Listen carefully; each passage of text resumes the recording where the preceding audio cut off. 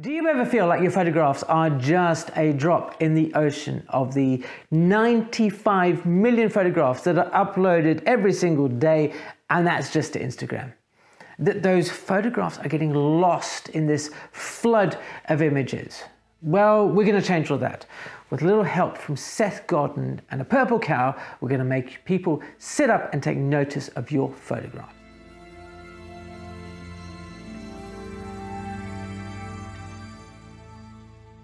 How's it? Photographs, I feel, are something we should make first and foremost for ourselves. And I'm a big believer in that. However, I do appreciate that there are times when you do want people to notice your work, that you do want them to stand out amongst the crowd. You could be like in a competition, you could be looking for new clients. There's a whole variety. But how, when you're confronted with this unrelenting barrage of imagery, can you make these photographs be something that people take notice of? To help us with this, we're going to turn to Seth Godin, a very famous marketer in America. And he recounts the story of one summer he's driving through France with his family, and they come across this field of cows that are completely unlike anything they have ever seen in America. They are besotted with them. That was amazing. And then in the field next to them, there's another field of cows. Wow, and so on, and it goes on for a couple of miles. And he says after a few miles, they stopped remarking on those cows, because those cows, which at the beginning had been something new, something exciting, something that they wanted to talk about, had become commonplace. And he said, well, what happens if there was now a field of purple cows? That would be immediately something to talk about, that would be remarkable. And this is the word we need to focus on today: remarkability in your photography. Now, remarkability is very different to, well, different. Being remarkable means stepping away from things that you do normally. It's about evolving, about pushing your boundaries. Now, in photography, this might mean experimenting with a new style or a technique that's completely different to what you do before, because you want people to talk about it, remark upon it. It's important to remember that remarkability is not what's remarkable to you, the photographer, but to others. A way of thinking about this would be like spot coloring. Spot coloring is, to me, not remarkable one iota, but to other people, certainly people outside of photography who may be your target audience, that is extremely remarkable. So think about your audience. What would make them stop, admire your work, speak directly to them? What can you capture that they would want to share, to talk about? I want to share with you right now the work of Ralph Eugene Meatyard. I love his work. It appeals to my sense of disquiet and the kind of the eeriness thing. And because it is so different, because it is so remarkable, and I'm sorry if I keep using the word different, that's how easy it is to fall into that trap. I want to share it with you.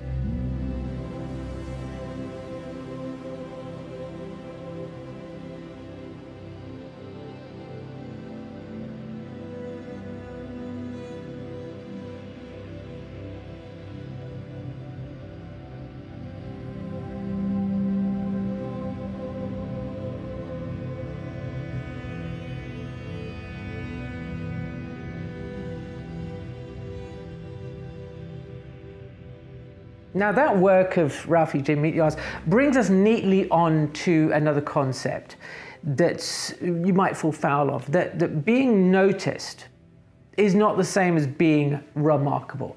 I'm reminded of a story in America a number of years ago where there was a woman photographer on Facebook who was trying to get into the family photo market, and she dressed up all her kids in scenes from The Walking Dead, where there was some unpleasantness going on.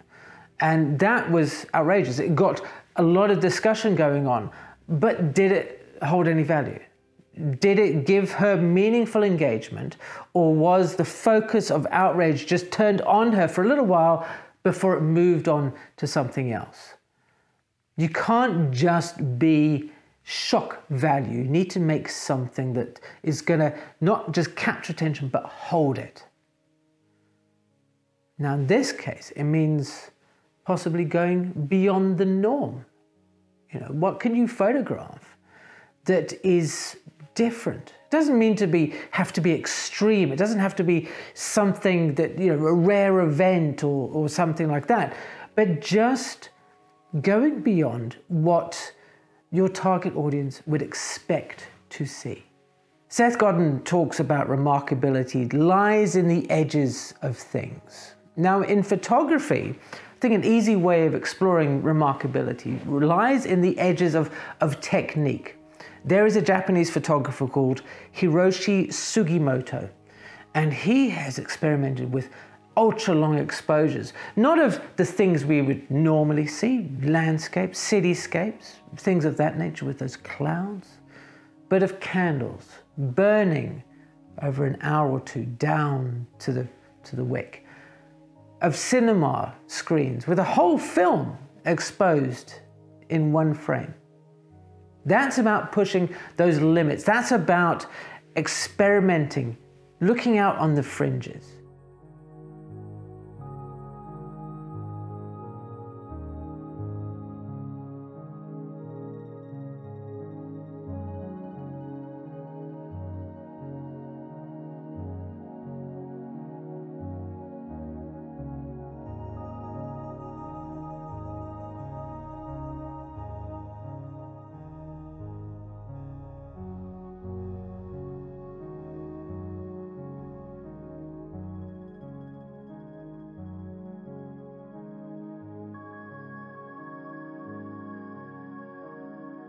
Now we've got a better idea of remarkability. It's time to actually put this into practice in our photographs. And I mentioned earlier about this audience. I think that is the most important aspect that you need to get into your head, is that you cannot take images that please everyone.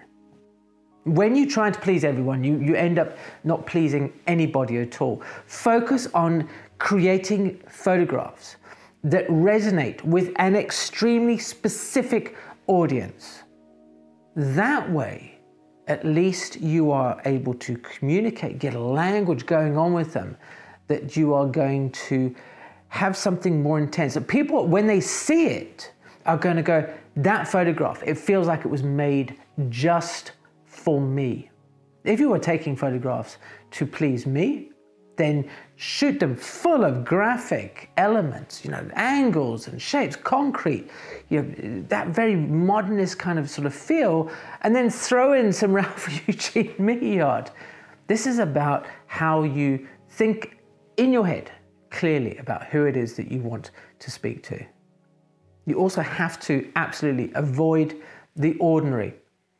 If it has been done 1,000 times, then it is not remarkable. You only have to spend a couple of minutes on Instagram to see, especially in portrait and landscape world, things that look the same. They're just the same. How are you going to stand out in this? Now you could say that nothing is original. Everything has been done. But I often see, and I imagine photographers who have been around for some time, you see trends that disappeared 30 years ago resurface, cross-processing, things like that people go, wow, that's amazing. Do you remember we talked about not remarkable to the photographer, but remarkable to the viewer? You should also be quite happy to take risks. Certainly like in competition and and camera clubs and whenever you're online or you're looking to have people remark on your work, it feels like you want to play it a little bit safe. But I don't think anybody's ever walked around a gallery or seen a picture that's kind of whatever, right? Because it's being played safe. So come and look at this decidedly safe photograph. No, we pull people out. We go, look at these photographs by Joyce Tennyson. Wow, they're different. Again, there's that word different. I'm trying very hard to keep it out of my vocabulary. They are playing on that edge of a technical aspect. They're showing me a world, something they communicate again with me because I like that airy sort of weird sort of mystic feeling that they have.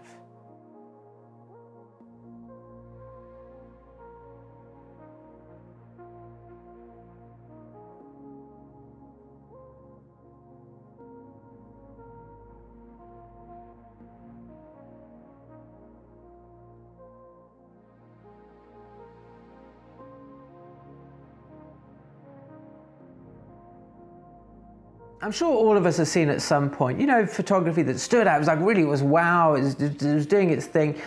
And it was at the top of everybody wanted to look at it, and it was remarkable. And then the photographer just kept on doing the same thing, the same thing, the same thing. I do like Martin Parr's work, and certainly at some point he was no doubt remarkable, but his work has just stayed the same. It hasn't really progressed. You want to, I think, you know, continuously innovate and reinvent your work. This might mean, you know, adopting to a new technology or exploring different genres. There was a photographer I talked with on the channel recently who ditched all of his gear and photographs exclusively on an iPhone. And that's his way of, you know, kind of reinventing his approach. And I found his work extremely remarkable, so much so that I sat down with an hour and a half and I talked to him, sharing his images. And I'll link to the talk at the end of this video. And now it's time to put all of this into practice. First of all, I want to challenge your comfort zone. Think about the best way to evolve as a photographer, and by pushing your own boundaries. Try a new genre of photography, experiment with different types of lighting, attempt compositions that you don't usually work at. Think about telling a story. Every photograph that resonates with somebody tells that person some type of story. The most memorable photographs for me are the ones that have within them a compelling story, not that is like a straight black and white narrative, but a story that I have invented about that photograph, about what it means to me as the viewer.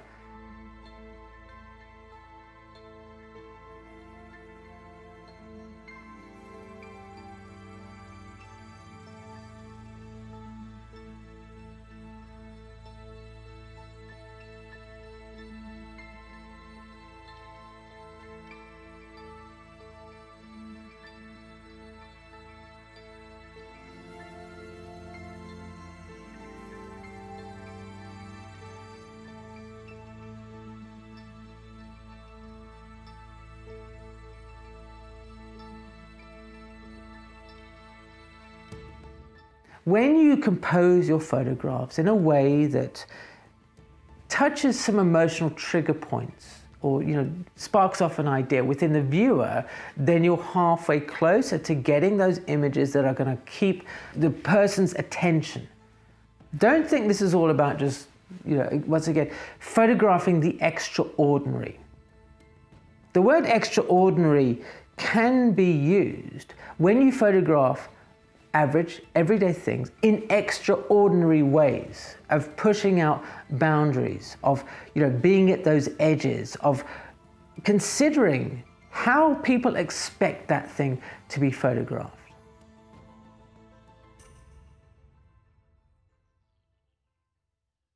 Remarkability in photography can take many forms, and one of the forms I talked about that I love earlier was this guy called Eric Mensch over here. Please go and check out his work. It is fantastic. Thank you ever so much for watching, and I'll see you again soon.